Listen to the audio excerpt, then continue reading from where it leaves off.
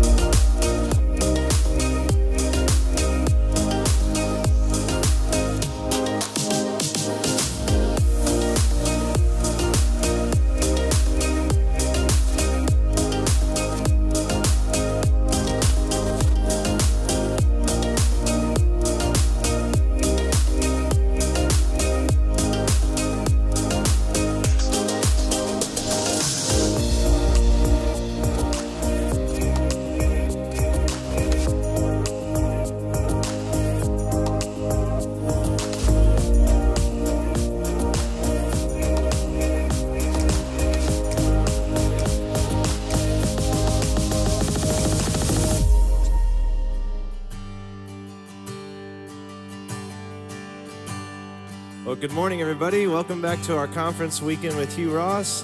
Welcome to those joining us online as well. Let's just all stand together. Let's take a minute to stretch.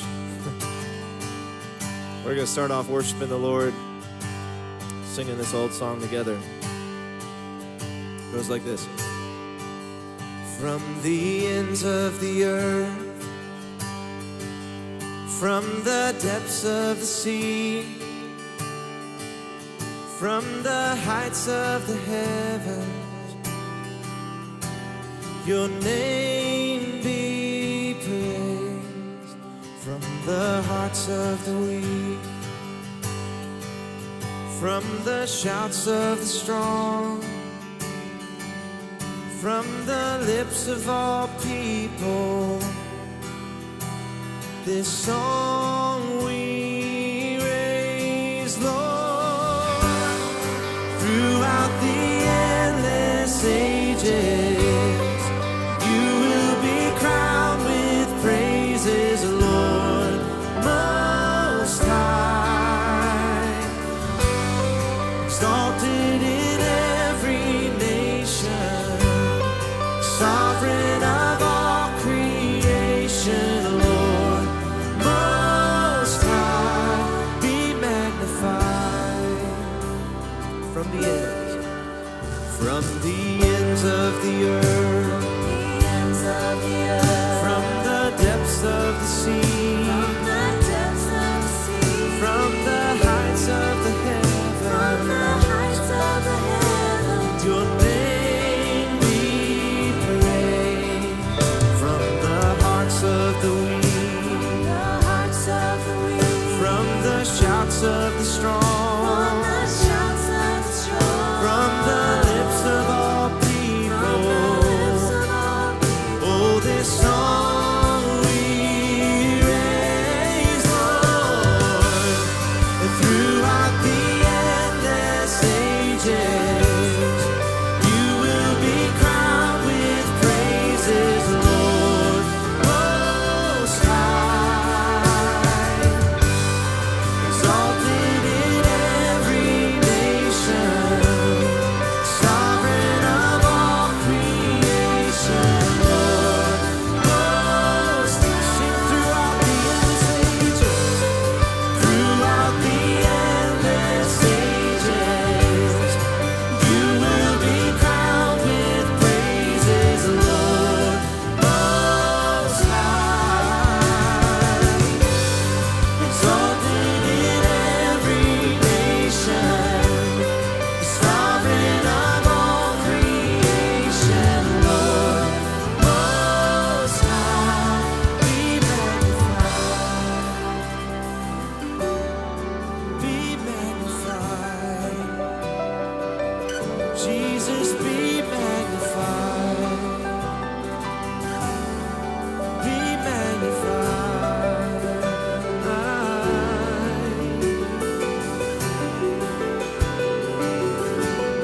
In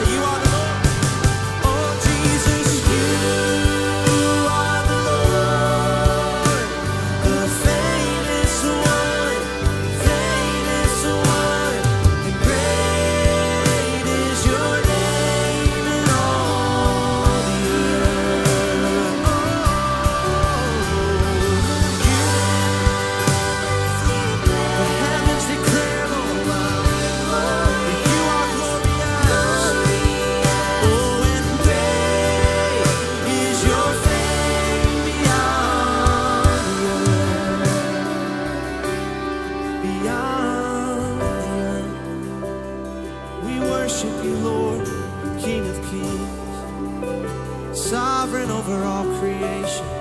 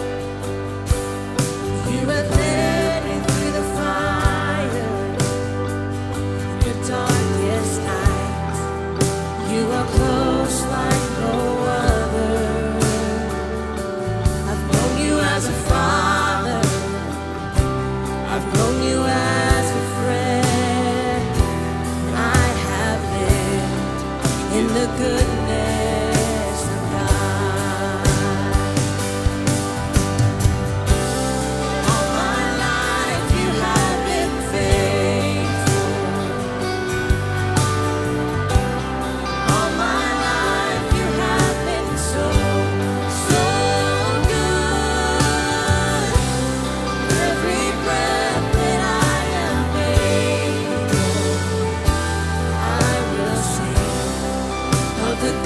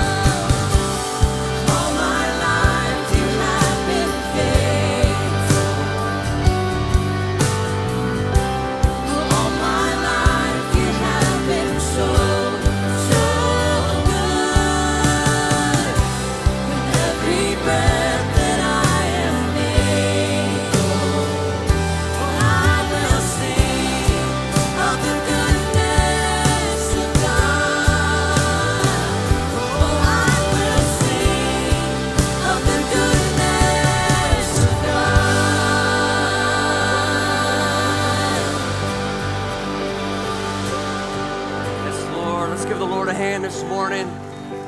Thank you, Lord, for your goodness and your kindness. Oh, we love you, Lord. Good morning. It's good to see you. Thank you, worship team. If you will, go ahead and have a seat. Give somebody an air high five, fist bump through the air. Grab your bulletins. I want to highlight a few things this morning before we get started. Thank you for those joining online as well and tracking with us. If this happens to be the first time you're here with us and checking out Grace Church, I want to encourage you to interact with us and get some more information and let us pray for you. There's a connect card right here in your seats and up in the pews and online as well. You can see how to do that. It's a real easy way to gather some new information, ask questions. But what we really want to encourage you to do is put a prayer request on there. We're really committed to praying for you and asking the Lord to stretch out his hand and to really provide in whatever area of need that you may have. Now, here's one way we can do this. We're making a lot of phone calls these days and praying and encouraging for people. So if you're not comfortable with putting your phone number on there, then I want to encourage you to, if you have a prayer request and you want to receive prayer, call the church office. You can leave your number with our secretary. We'll get it out. One of our pastors or leaders will call and pray for you. But we really want to encourage you to take us up on that. Typically, we take our offering at this time of the service, but we're doing that all at the end now. You'll see on your way out, there's different places across the campus as you leave. At all the exits, there's receptacles that you can put your tithes and offerings in. Of course, those of you that are doing that online, you can continue to do that as well. Real quick, let's pull out your bulletins. I want to highlight a few things that are really lots of good stuff. What's encouraging is that we're beginning to see some opportunities for our kids and students to get back on campus with us. Can somebody say amen to that? That's a good sign. But this back to school, August 16th, check this out in your bulletin. Back to school, this is next Sunday at the 11 a.m. We're going to have something unique. In the gym, we're going to have a big family service for us to take our kids to as parents. And, you know, kids' ages go together with their parents, be involved in that in a very unique attempt to have a family church service. I think it's going to be really cool. I know Manny and I are excited about it. You can see the details there. Our Grace students are beginning to be back on campus again this month. Lots of student ministry on Wednesday night happening. At the 11 a.m., we always have small groups now for our students. See the details on that one.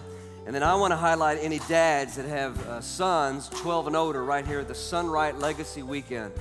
My oldest boy is 12 now. I'll be doing this. We're having an information meeting tomorrow. You can see the details. This is a weekend. It's going to be toward the end of the month that we're going to take our boys together and really have a time to bond with our sons and to challenge some godly virtue to grow in that relationship between father and son.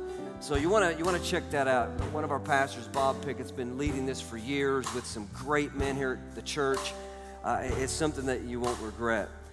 Okay, so little unique this weekend. We're having a conference weekend, as Caleb said earlier. And what that means is that all three of our services this weekend are unique.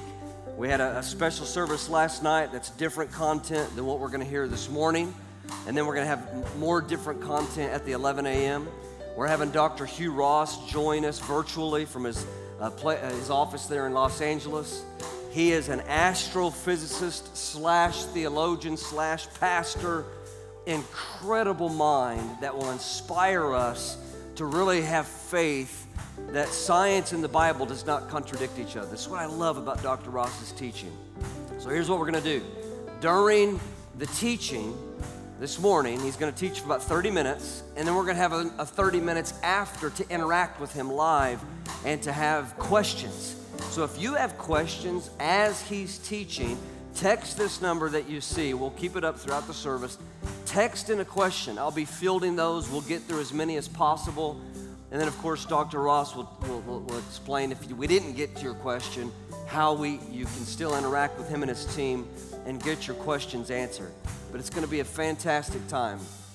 So let's be just attentive to that and go ahead and text in your questions. Okay, we're going to pray, jump right in. Dr. Ross is going to be joining us, and then we're going to come back out and interact with him with some Q&A. Father, we come before you in the name of Jesus. Lord, we thank you, Lord, for Grace Church. We thank you for your provision in our life, the way that even in the midst of a pandemic, Lord, you have continually met our needs. We don't overlook that. We say thank you for that. And we ask you for help for those that are in need. Lord, use our tithes and offerings to continue to make an impact here in our city, to meet needs and to cause the gospel of Jesus to go forth. And Lord, we thank you for Dr. Hugh Ross and all that he's brought here to our church and to the body of Christ across the globe. Strengthen him in his ministry. In the name of Jesus, amen. Can we give a big Grace Church St. Louis welcome to Dr. Hugh Ross as he joins us this morning? Well, thank you for inviting me to share with you through this amazing 21st century technology we call Zoom. It's not the same as being with you there in person. I look forward to that being possible once we get past this pandemic. But thank you for inviting me to share with you through this channel. And what I'm going to do is show my slides through screen share, so you'll be able to see that. But when we're done, I'm going to take questions. We're going to take questions from you and anything you want to talk about. But let me begin by taking the share screen feature here. Okay, all of you should be seeing my first slide here. And it's just a reminder, if you don't get to ask your question today, I do take questions on both my Facebook and Twitter page. All of our scholars at Reasons to Believe do that, so please take advantage of that. And yes, we do have a 24/7 YouTube channel, and you can subscribe for free. Details are at reasons.org. And a couple of books I've written on this subject. I briefly hinted on this subject of weathering climate change in my book, Improbable Planet. You can get a free chapter at reasons.org/Ross. But my latest book is where I devoted an entire book, a thick book, as you can see, to the subject of weathering climate change. Please note the subtitle, A Fresh Approach. This is a book on weathering climate change that you're not going to see in any other text. And again, you can get a free chapter at reasons.org/Ross. And the main theme of what you see in weathering climate change is, number one, it's real. It's not a hoax. I give the latest evidence for why it is real. But most of the book is really focused on how we can continue to stabilize this amazing climate stability that God has given us. And it really is a miracle that we've had such outstanding climate stability. How we can do that while we boost the world economy rather than cripple the world economy, and especially for the benefit of the poorest people on the earth. We're not stuck between a rock and a hard place, where we need to choose what's best for the environment and what's best for human beings. There are solutions God has provided that are good for both. But I want to begin by explaining to you, number one, that climate change is the norm for planet Earth. Climate stability is the extreme exception. And how it was that we ended up with this 10,000-year period of extreme climate stability. And it all begins about 2.5 million years ago, where a giant asteroid struck. But I want to set the context here by looking first at what happens to the physics of the sun. I spoke about this earlier. When we look at the sun, it gets brighter and brighter as it gets older and older. That's simply the result of the hydrogen bomb that's blowing up in the core of the sun on a continuous basis, which is converting hydrogen to helium. That conversion causes the sun to burn progressively more efficiently over its history. But I want you to notice that right now, the sun is brighter than it's ever been in the history of life on planet Earth. And for 90% of that history, our planet had no ice. So this is a paradox. We got ice on the planet now, quite a lot of it. How come we got so much ice on planet Earth when the sun is at its brightest that it's ever been in the history of life? Well, it begins 2.5 million years ago, 2.58 million years ago, when a giant asteroid struck in the South Pacific Ocean. It struck just off the south tip of South America at a location where the ocean depth was 17,000 feet. And because of that, the crater only recently has been recognized. In fact, if you go to the very bottom, you really don't see a crater, but we see all kinds of isotope evidence scattered over a region that measures 500 kilometers by 300 kilometers that tells us that an object probably as large as 4 kilometers across, at least 1 kilometer across, but it might have been a 4 kilometer across asteroid that struck the water there. And when it struck, it caused a massive tidal wave to ripple through the world's oceans. And by a big tidal wave, I've been talking a tidal wave 1,000 feet high and running at hundreds of miles an hour throughout the oceans. We actually see damage, basically flood deposits lined up on the shores, not only around the Pacific Ocean, but even around the Atlantic. In fact, in the Adriatic Sea around Italy, we see evidence of a 1,000-foot tidal wave being washed up there and creating a huge mud deposit. And it dates back to the moment when this asteroid struck.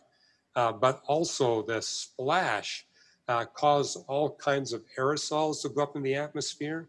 The asteroid struck all the way down the bottom of the ocean floor and caused all the chemicals at the bottom of the floor, there especially sulfur compounds, to be blown up into the atmosphere.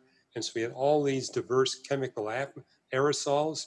And what it did is it created a cloud cover that blocked out the light of the sun for several years.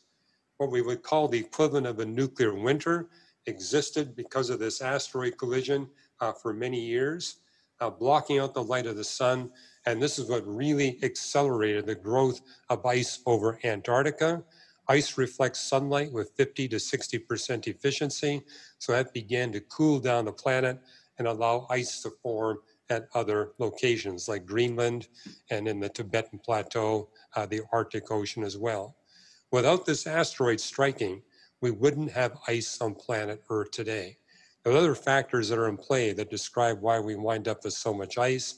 I cover those in my book, Weathering Climate Change, but this is the event that got it all started. However, we now see that there was a second asteroid that struck. 3 big asteroids struck. Here's number 2. It struck in the South China Sea and basically obliterated the Spratly Islands. There's a big island there, but by the way, that little red dot there shows the minimum size of the crater. That blue circle shows the maximum size of the crater. And if you look over to the left in the nation of Laos, you see a little ellipsoidal blue circle. That shows you that this was an asteroid, or more likely a giant comet that came through the atmosphere. And comets have the property that when they penetrate our atmosphere, they split up. So we now have evidence that there's at least 2 crater sites in this region of the South China Sea. And it is such that it played a contributing factor in changing our ice age cycle, which was ignited by that collision in the South Pacific Ocean from a 41,000 year period into an approximately 100,000 year period. The 41,000 period we know is driven by the changing tilt of Earth's rotation axis. It tilts back and forth between 22.1 and 24.5 degrees. When it tilts over to 24.5, the planet gets warmer. 22.1, it gets cooler and has a 41,000 year periodicity. And so with that asteroid striking in the South Pacific Ocean, it ignited this ice age cycle of a 41,000 year period where a planet oscillated between 10% ice coverage and about 20% ice coverage. But beginning 800,000 years ago, that cycle changed, and this collision in the South China Sea was one of multiple factors, over a dozen factors, that happened to all take place coincidentally at the same time that changed the cycle over to 100,000.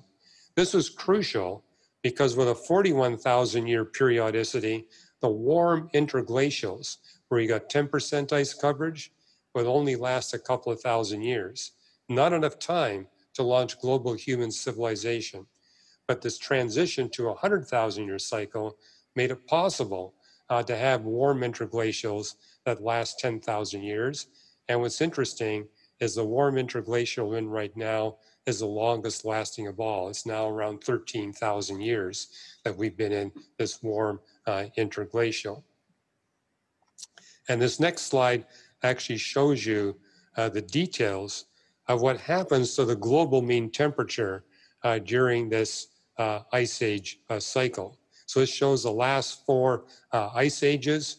And basically what it reveals is that you have about a 90,000 year period where ice covers more than 20% of the planet.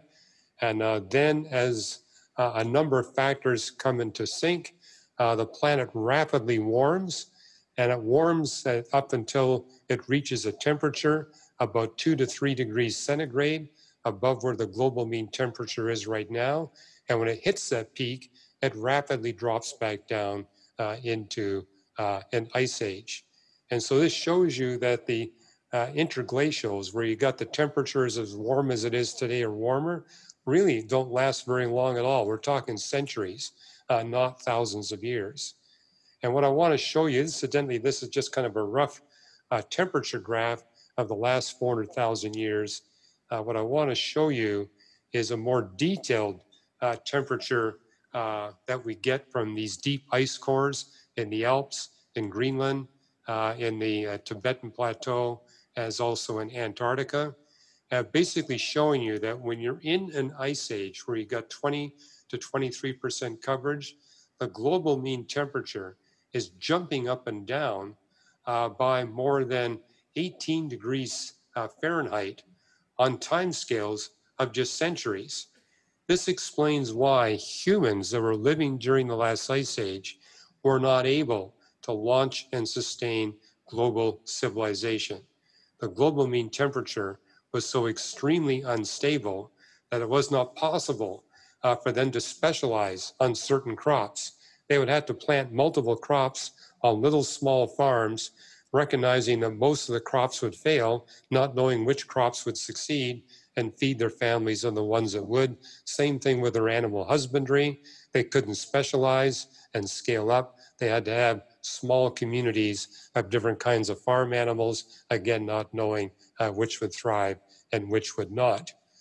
We have evidence that humans living during this time were engaged in relatively sophisticated technology, where they were planting fields, cultivating grains, grinding those grains, roasting those grains, and turning them to bakery products. But everything was on such a tiny scale, not until recently has this evidence been uncovered. And what you see here is typical of the past 2.6 million years. Extreme climate instability. The enigma has been what's happened in the past 9,500 years. And so this next slide actually shows you what has happened, where we go from the extreme climate instability you see from 10,000 years ago back to 17,000 years ago. But following that, we have this 10,000 year period of extreme climate stability. Now, what you've probably read or heard is that the last 9,500 years, the global mean temperature has been stable to plus or minus 2 degrees centigrade. The latest temperature measurements tell us it's been stable to plus or minus 0.65 degrees centigrade. And that explains why humans, starting about 10,000 years ago, were able to build cities and villages and transportation systems, begin to specialize in their various economic endeavors and trade with one another. And that's what we call the Neolithic Revolution, when civilization was launched. And because of the extreme climate stability that was sustained over this period, that revolution continued, where we now have billions of people on the face of the earth being efficiently fed by just 1% of the human population, which means the other 99% of us get to do things like engineering and science and medicine, art and music, and explains why we have such a rich civilization today, why we have all this technology, why we have all this wealth, and also explains in the context of the Christian faith how it is that billions of people can hear the gospel message, understand the gospel message, and respond to that message in a relatively short period of time. The big mystery for the climate has been what caused this change from extreme climate instability to this period of extreme climate stability. And we didn't know the answer until literally about 18 months ago. And I managed to get it into my book, Weathering Climate Change. You see a little dotted line there. That's called the Younger Dryas Cooling Event. Lasted 1,200 years. Began about 12,800 years ago and continued until about 11,600 years ago. And what this did, here it was, the temperature was rising up to its normal maximal peak that you see in the Ice Age cycle, but it was rising up to its natural peak. Something happened that caused the global mean temperature to drop by about 12 degrees centigrade.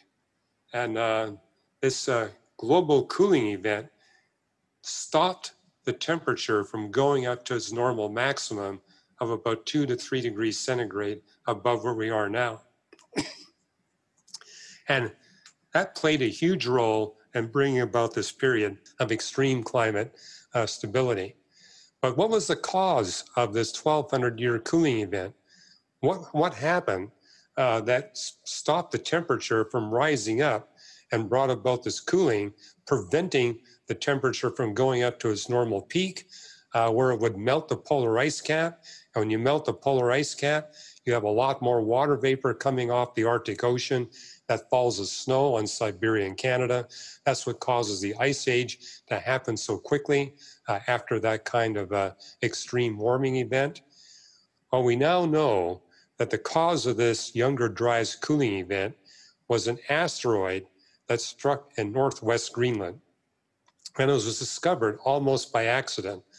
What happened was a NASA aircraft that was equipped with deep ice-penetrating radar happened to have the radar on as it was flying over northwest Greenland, and they found this anomaly under 3,000 feet of ice. That anomaly was a crater that measured more than 30 kilometers across, just at the edge of the Hiawatha ice field. And so they saw this crater, actually able to map it with the radar, and they sent teams of geophysicists to the edge of the Hiawatha ice field, and they saw meltwater coming out from underneath that had the signature of a giant metal asteroid that struck in that part of northwest Greenland. And that had the impact of making a major climatic shift in North America and the North Atlantic, because this asteroid struck northwest Greenland. At the same time, we had this huge glacial lake in central North America, covering much of Ontario, Manitoba, Saskatchewan, virtually all of Minnesota, and many other US states. So there's this huge glacial lake, and it was being fed by melting glaciers that were still receding all over Canada, and it drained out into the Gulf of Mexico. But when that giant asteroid struck in northwest Greenland, it caused huge rocks to fall all over the northern part of North America. And that fall of rocks blocked the flow of water into the Mississippi and down into the Gulf of Mexico, and opened up 2 more drainage channels. This is basically what happened.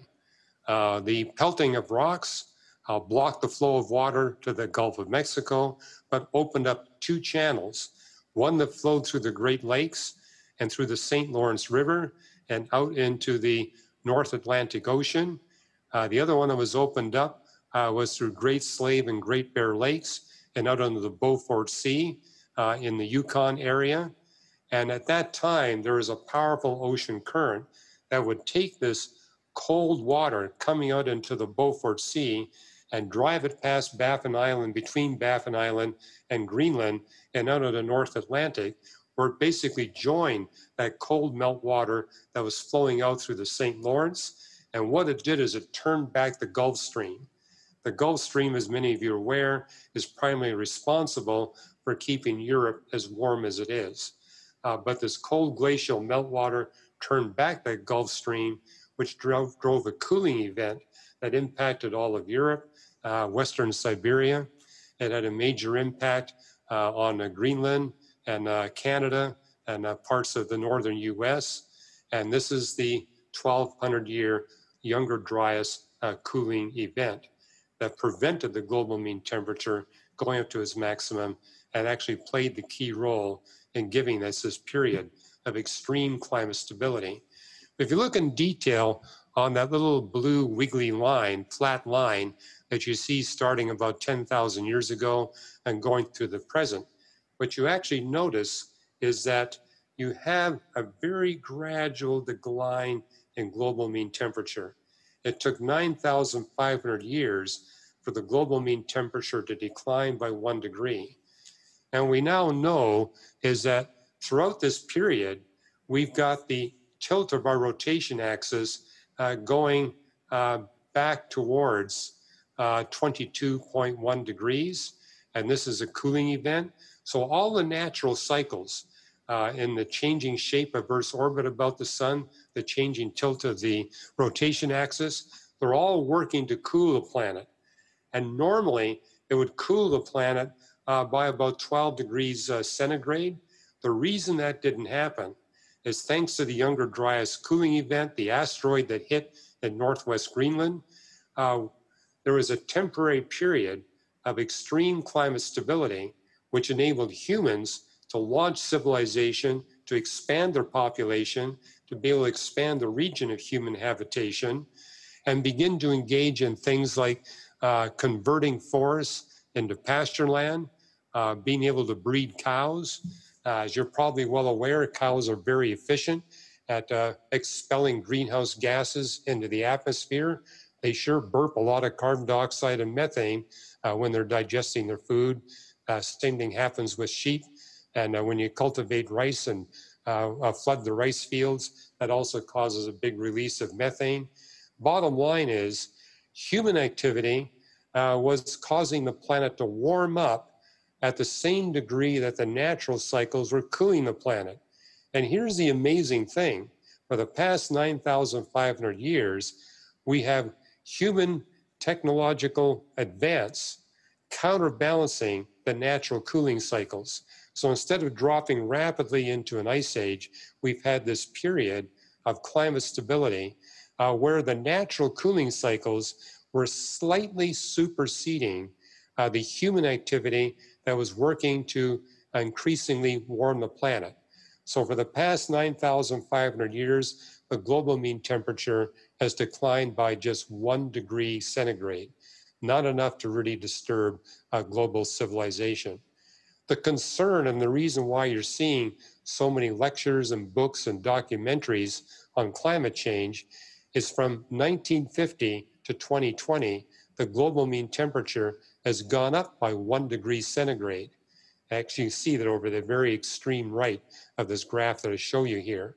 And the concern is if it jumps up by another degree or 2 centigrade, that could melt the polar ice cap and bring on an ice age that we're not going to be able to stop. But the bottom line is, thanks to this 9,500 year period where the global mean temperature hasn't changed by more than plus or minus 0.65 degrees, we've been able to build this amazing civilization, the technology and the wealth, where today we can sustain billions of human beings at one time. And if you actually look at Revelation chapter 7, verse 9, you see this interesting statement where we see a vision being given to John.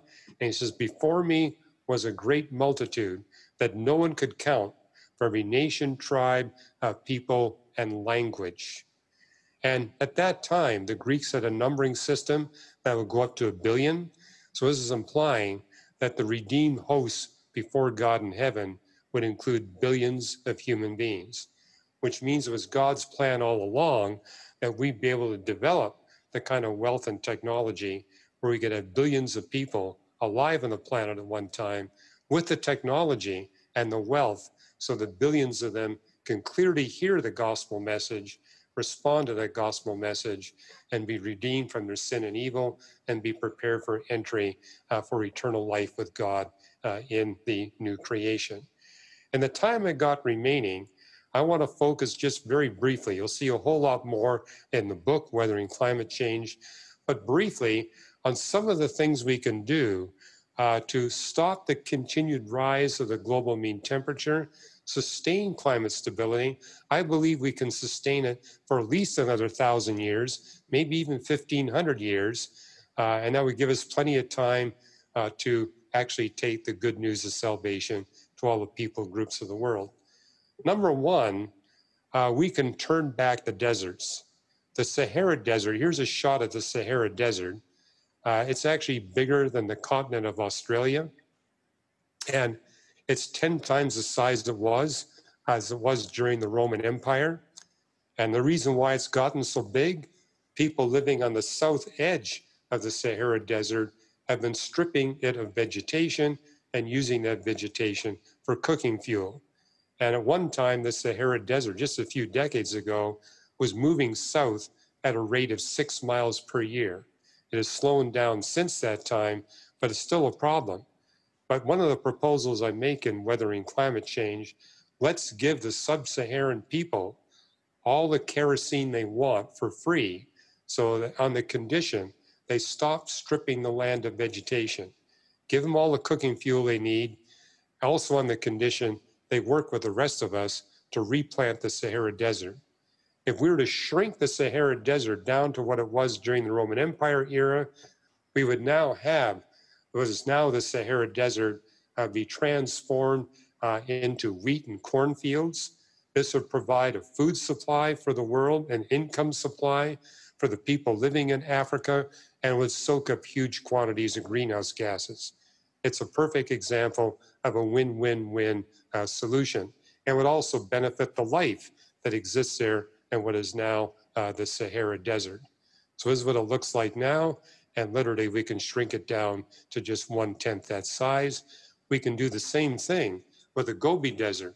It's 4 times bigger than what it was 2,000 years ago, and that can be done to other deserts. How quickly can it be done? The Israelis have also already shown us it can be done in as little as 1 generation, 20 to 30 years. But you've all probably heard about the concern over the Amazon jungle, how people who live in the Amazon are just cutting down the trees, just burning it, not even selling the lumber, just burning it and converting it into pasture land. And the reason they're doing this is they think that they can make more money by raising cattle on pasture land than they can from managing the forest and using its lumber products as a means to sustain income. Consequently, what we've seen is that the Amazon has 5.5 million square kilometers, over half the Earth's rainforest. However, if we keep converting the jungle into pasture land, there reaches a point where there's not enough trees there to sustain the rainfall that's necessary. And the irony is, if we keep this up, we're going to transform what is now the Amazon jungle, one of the wettest places on Earth, into a dry desert. And this just shows you the rate at which deforestation is taking place. This is just the Brazilian Amazon forest. In 1970, it covered 4,100,000 square kilometers. Today, it's under 3,300,000. 20% of it has been lost. And what we can do is basically go to the Amazonian peoples and say, you know what, instead of trying to convert this to pasture land and make money on ranching, the soil we know is only suitable for ranching for about a decade. And when that happens, you're not going to make any money at all. You won't be able to sustain cattle. You're basically going to be dealing with the desert. Far better is, instead of trying to make money off of ranching, make money off of lumbering. And one of the things that researchers in the Amazon have discovered is that the younger trees can grow up to 4 times faster than the old trees. And if you leave the old trees alone, they die. And when they die, as you see here, they decay. And when they decay, they release greenhouse gases to the atmosphere. We'd be far better off harvesting these old trees. These old trees are big. And that's where you get your most valuable lumber, is from harvesting these big old trees. And these big old trees are growing at a much slower rate than the younger trees. So they're not pulling greenhouse gases out of the atmosphere as efficiently the younger trees. So research now shows us that the best way to manage the Amazon on all forests, for that matter, the forests we have here in North America and around the world, is to selectively harvest the old trees before they're at a point of dying and decaying, selling that lumber where that carbon is going to be sequestered as furniture and houses for centuries, and then replant with the younger trees that are going to grow much faster and pull up many more greenhouse gases from the atmosphere. This is going to be good for the wildlife in the forest. What we notice here, for example, you got so much dead wood, it actually creates a barrier for the wildlife there. Far better to clear a lot of that out and enable the wildlife to thrive there. You make more money on the lumbering, and it's sustainable, and everybody wins. That's an example of a win-win solution. And what I've done in weathering climate change is to provide examples of many more. For example, of how we could actually go to thorium nuclear reactors instead of uranium nuclear reactors. And we now have research that shows with uranium, you get energy at a much cheaper rate. In fact, it's cheaper than any form of energy we get today. And the nuclear waste problem is just a tiny, tiny fraction of what you got with uranium. And it's much cheaper, and there's a much more abundant supply. You can read about this in the Probable Planet. Again, you can get a free chapter there about weathering climate change. I want to thank you for this, and we'll take time for questions. Wow. Thank you, Dr. Ross. Let's give him a hand just for joining us again this morning. And again, I want to encourage us just to remember that each service is unique, and the Q&A will also be there. Last night we had a great time interacting with Dr. Ross, and in the Q&A time, he even shared his own personal journey as a scientist at a young age, seeking to really find truth and almost, I don't know if you were on the quest to disprove Christianity, but science led you to Christianity, and the Bible confirmed science to you, not the other way around. And I would love for almost every one of our services to hear this again. You don't have to elaborate as much as you want to, but just a little bit again on, as a scientist, that you've given your life to studying science in all different forms, how you see the Bible proves science and the two are compatible compared to contradicting each other. Just give us a few minutes on that to start off, and then we'll get into some more questions. Well, my parents say that I was a born scientist. I mean, from the time of age 7 onwards, I was reading several books on physics and astronomy a week. But by the time I was 16, I realized that the universe had a beginning. And if it's got a beginning, there must be a beginner. So even though I was not raised in a Christian home, even though I didn't know any Christians, starting at age 17, I began a quest to find this God behind the universe.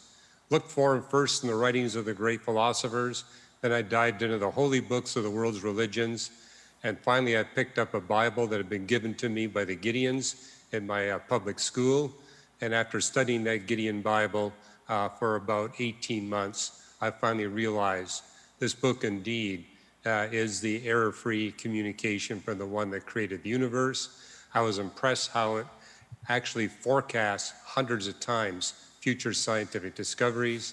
And so as at age 19, I signed my name on the back of a Gideon Bible, committing my life to Jesus Christ, and then began to look for opportunities to share my faith with my fellow students and professors. Praise God for that Gideon Bible. Amen. Well, we got Phil with us this morning, one of our pastors here, but also biochemist for the majority of your life, turned pastor in the last several years. And we have several questions coming in from online and then, of course, here. So, Phil, let's just jump right in and we'll go from there. Sounds good. You made it sound as if, I led a derelict life. There was a biochemist, and then the Lord found me. Seriously, Hugh, I just really appreciate your willingness to share And even though I'm trained as a scientist, pretty quickly I start wondering, you know, about the time you were reading physics books, I was reading cartoon books and comic books. So a lot of us sometimes struggle with the terminology and what you're sharing there. One of the first questions that came in is, a number of times you use the phrase compelling evidence for some research, but not for others. Can you help the lay people, including me, what makes some of the data compelling to an astrophysicist that allows you to make some conclusions and take it forward? That's a great question, and it actually led to a fairly long article I wrote. You'll find it at reasons.org, How to Evaluate Scientific Discoveries. And basically I make the point in that paper is that there are statistical errors that are generated by the incapacity of the instruments to make accurate measurements, but there's also what we call systematic errors, which are effects that will tilt all the measurements up or down in value.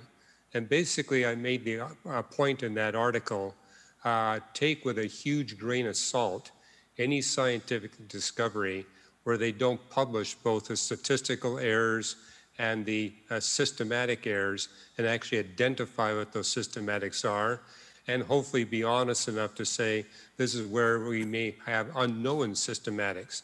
It gives you some idea how much trust to put in the actual discovery and the measurement. And then you want to see what other scientists are saying. And that's the wonder of living in the 21st century. You can go to sites like PubMed or the NASA Harvard site, and they'll archive for you all the papers published in the physical sciences for the NASA site, and all the papers published in the life sciences on the PubMed site. And you can quickly get an idea what the scientific consensus is, because scientists are very aggressive at criticizing one another, and by reading those critiques, it gives you an idea. And they say, I'm not a scientist, I can't dig into all that stuff.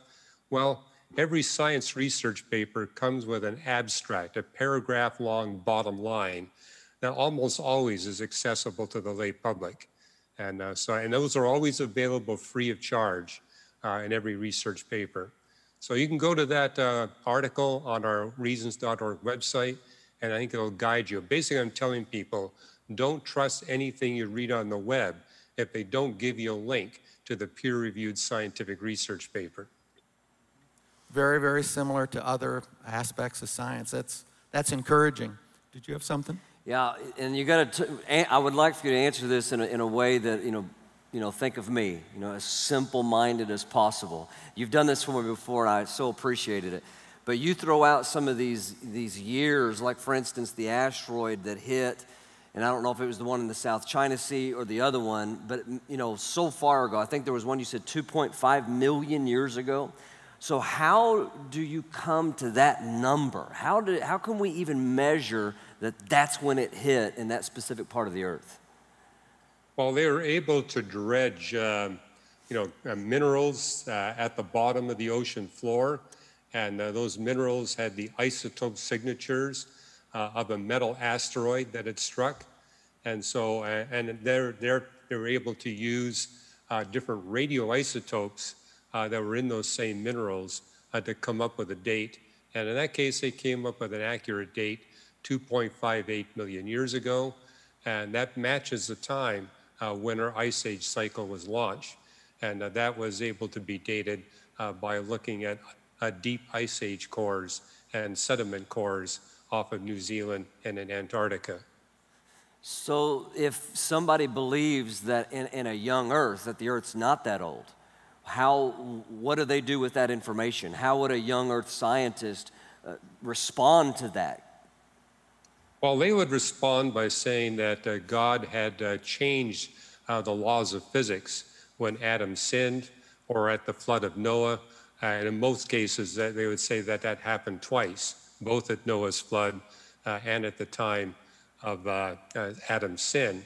And therefore, you would have these radiometric decay rates taking place much more rapidly than they do now. The problem with that point of view is the Bible repeatedly tells us that the laws of physics are immutable. They do not change. They've been fixed since the time that God created the universe.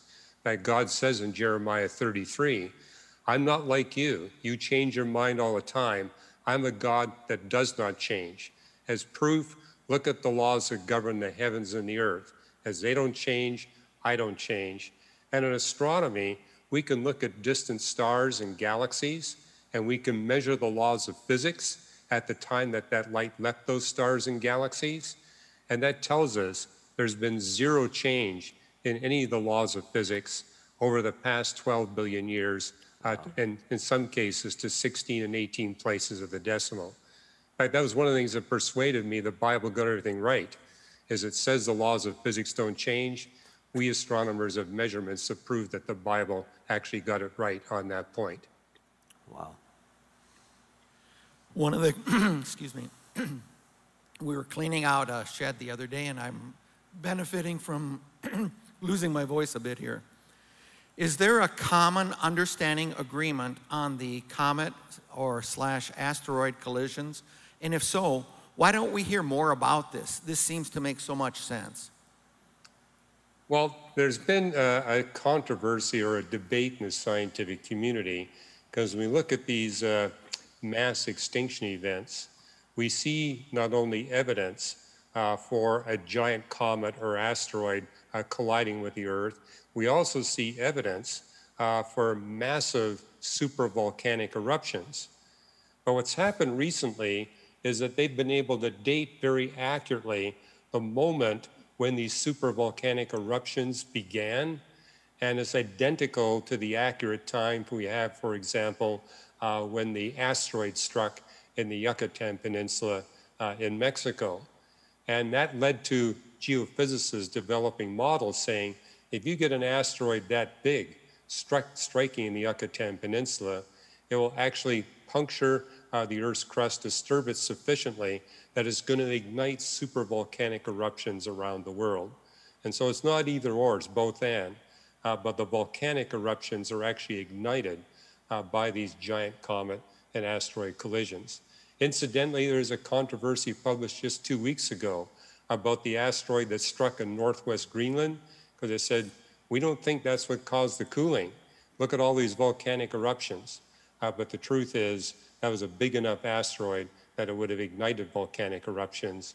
Moreover, that was a time when thousands of feet of ice were melting off the North American continent, and the melting of that ice causes the North American continental plate to rebound, to bounce back up, and when that happens, that ignites volcanic eruptions.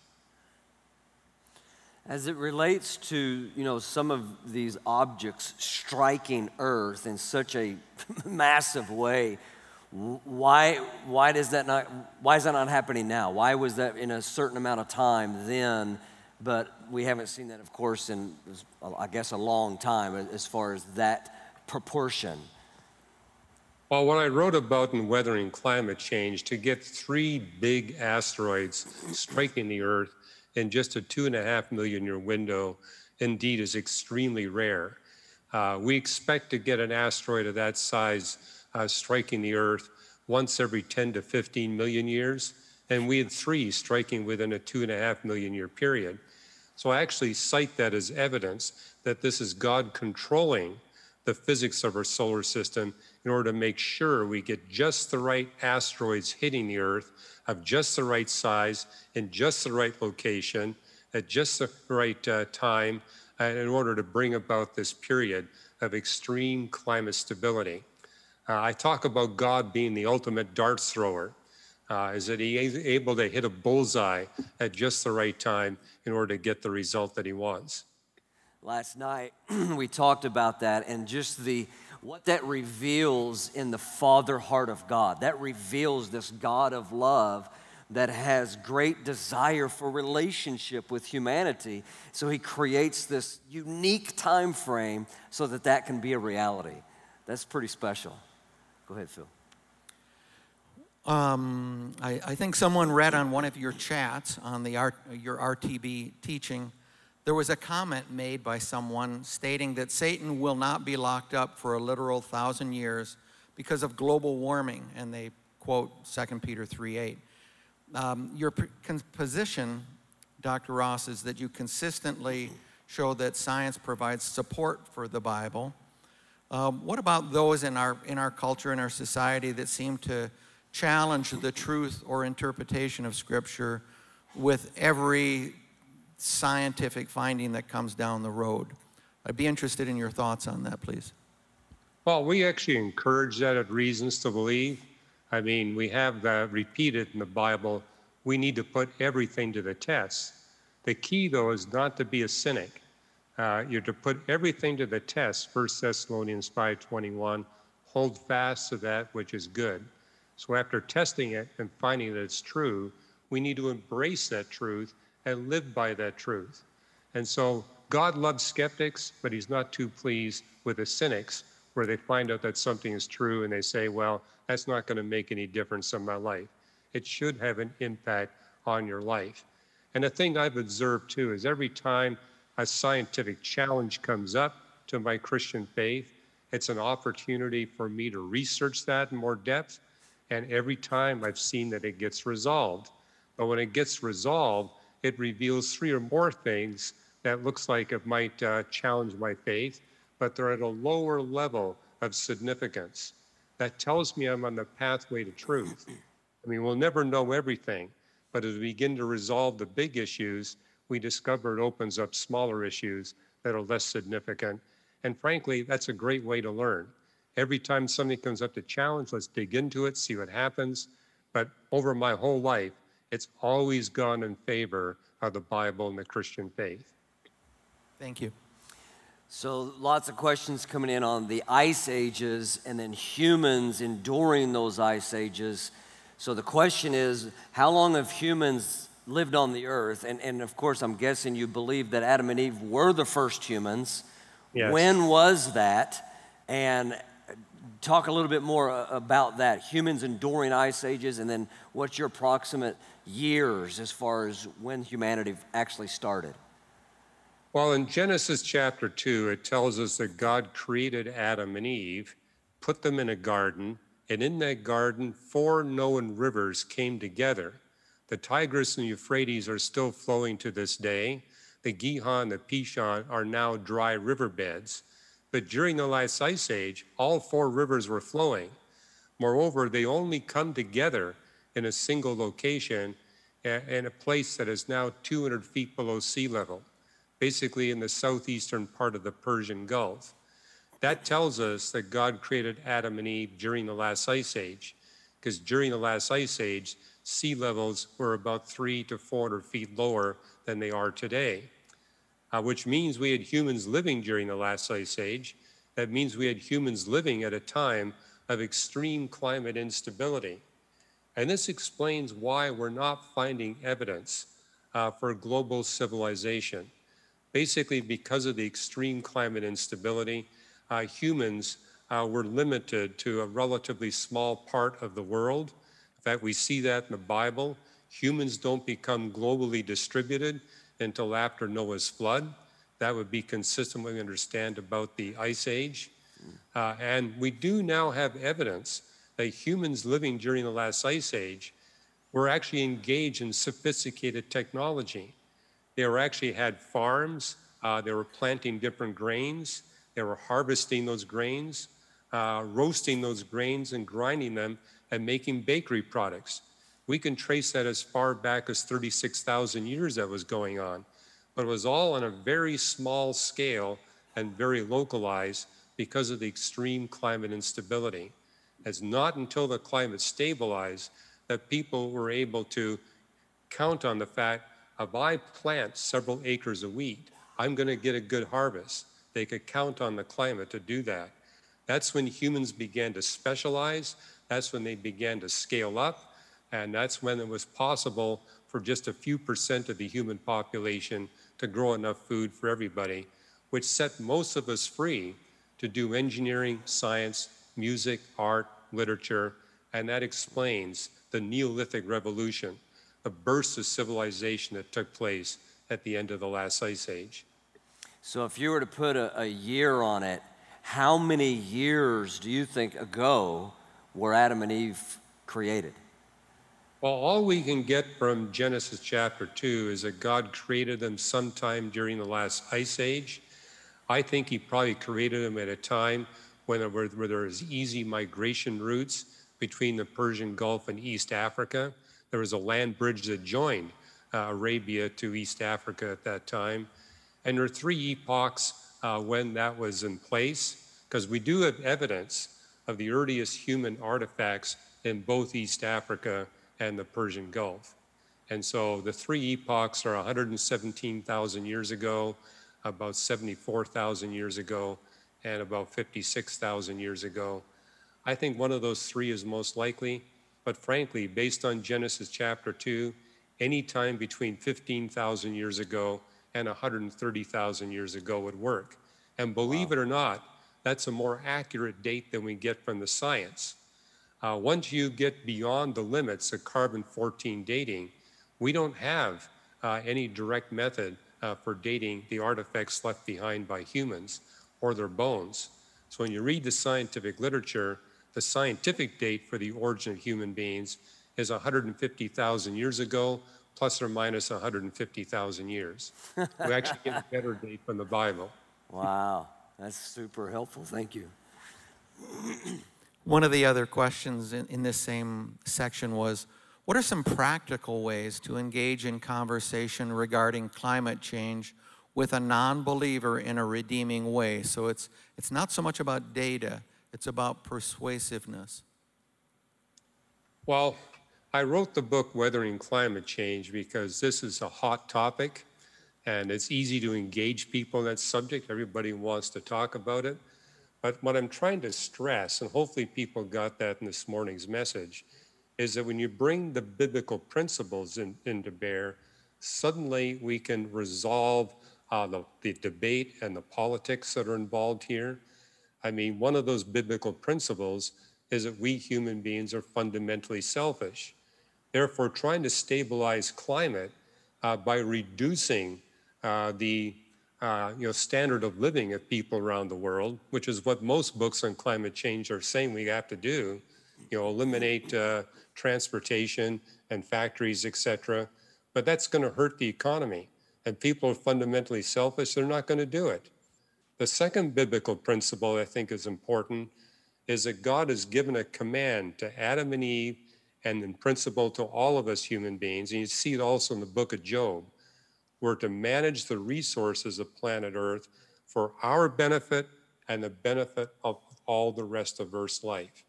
That means we'll not be between a rock and a hard place, where we have to choose between what's beneficial for us and what's beneficial for the ecosystem.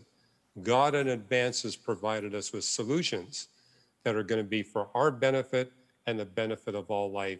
We just need to look at the record of nature and find those solutions.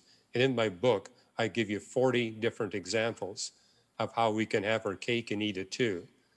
Benefit the world, stabilize the climate, benefit all the rest of life on planet Earth, and actually increase the economy of the world, and especially for the benefit of the poor. Everybody wins, and if everybody wins, you take the politics out of the debate. Thank you. We have a family debate going here between some parents and their kids, and it's about Adam and Eve and dinosaurs on the earth at the same time or not. It says the adults are saying they're not at the same time. The kids are saying yes. We need you to break in here and set the record straight for us. Well, this is a debate that happens with people who think that the Bible teaches that the earth is only thousands of years old. And that's where it's important to actually take your children, not just through Genesis 1, but all the creation texts in the Bible. There's more than 24 of them. I think it's important to teach our children the Bible is a collection of 66 separate books. And before you draw a conclusion on what the Bible is saying, you need to integrate what all those books are saying. So look at all the creation texts, but interpret them literally and consistently. And I'm persuaded when you do that, it becomes quite clear that the creation days in Genesis chapter 1 are 6 consecutive long periods of time. And also what I think works for children, because they will hear in school that we don't see any evidence of God's supernatural interventions in science. Well, that's because we're in the seventh day. When God created Eve, he stopped his creation activity. He went into a state of resting from his work of creation. So all we see in the human era are the natural processes. But if you look at astronomy and geophysics and geology and paleontology, this is where you're examining what was going on before human beings existed. And this is where you see the scientific evidence everywhere for God's supernatural interventions. And what you see in Psalm 104 is that God has packed the earth with as much life as possible and as diverse as possible for as long as possible. Wow. And so, for example, when you've got a situation on earth where you've got these huge shallow seas all over the continents, that's a perfect time for God to create giant animals, because now you've got the water to provide the buoyancy that makes possible dinosaurs that weigh 80 tons. Without water, the biggest animal you can have is an elephant. Any animal bigger than an elephant will injure itself just to the effects of the law of gravity. But if you've got shallow seas providing buoyancy, you can have creatures that are much larger. And it's God's intent, no matter what the geology of the earth, he's going to pack it with as much life as possible. And because of all that life that has existed on the earth, we human beings today have the benefit of more than 76 quadrillion tons of the remains of previous generations of life. Limestone, marble, gypsum, coal, oil, natural gas. That's all there in the crust of the earth, thanks to millions of generations of life that has preceded us, including the dinosaurs.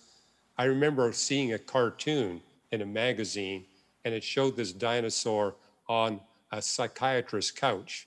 And he says to his dinosaur psychiatrist, I keep having these repeating nightmares, and they're highly symbolic. Can you tell me why I keep having these nightmares? And the psychiatrist says, well, tell me, what are the symbols you keep seeing? And he says, WD-40.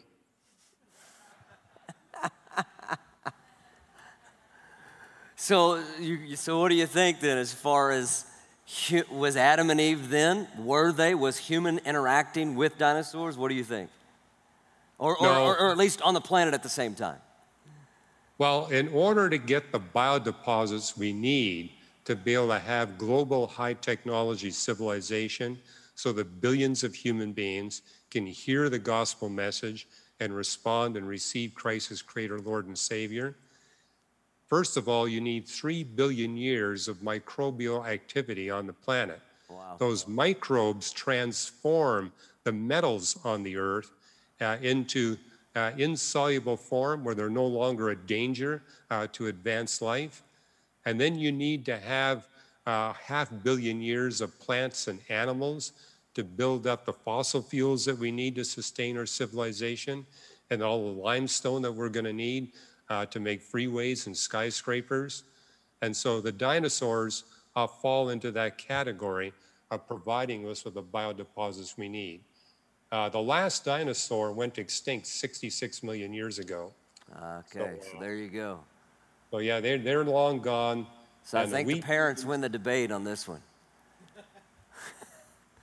Go ahead, Phil, one more, and then we're going to go.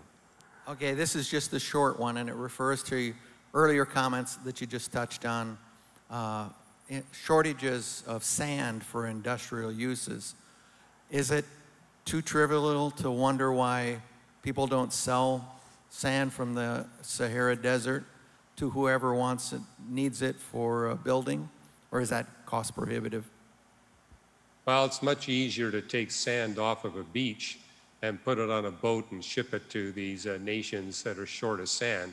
So that's kind of where they're trying to get it. Yes, you could get it from the Sahara Desert, but yeah, it's much more expensive because now you got to truck it to a ship. Thanks. Got it. Thank you, Dr. Ross. Let's give him a hand this morning just for interacting with us. You're going to be doing another unique service here, a minute or so on what you're doing. I know it's going to be a good one at the 11 a.m. Tell us just a little bit about it. Well, I'm going to be speaking on the physics of suffering and what the Bible says about suffering and how that fits into the present creation and preparing us for the new creation. I mean, it's kind of like going to college. You go to college, you take a course, you suffer during that course, but it prepares you for a very wonderful career. And so I'll be speaking about the physics of suffering and how we can actually experience great joy. I mean, just as students really love their courses, I think we can really love the course that God's taking us through. Praise God. Okay, Dr. Ross, we'll see you in just a little bit. God bless you. A couple of things here before we come to an end. Number one is we had communion this week, the first Wednesday of every month. We come together and have communion, and then we follow that the weekend after. So if you weren't able to participate when we dismiss, right over in the atrium chapel, we usually do it in here, we'll be doing it in the atrium chapel. We'll be having communion just following this. And then two things about Dr. Ross and reasons to believe. We have a local chapter that meets right here in the St. Louis area. They actually, some meet right here on the Grace Church campus. Lots of guys interacting with Dr. Ross and his team, how we can just continue this conversation if that intrigues you.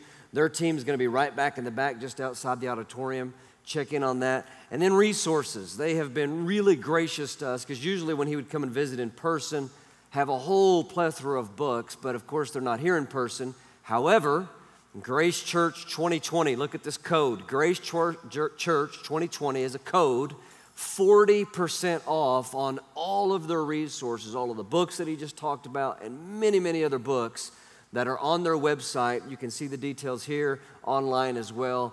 That code's gonna be good, he said, for about a month. So take advantage of that. That's a great discount on some incredible resources. And I believe that's it. So God bless you. Again, tune in with us if you can at the 11 a.m., all new content. God bless you.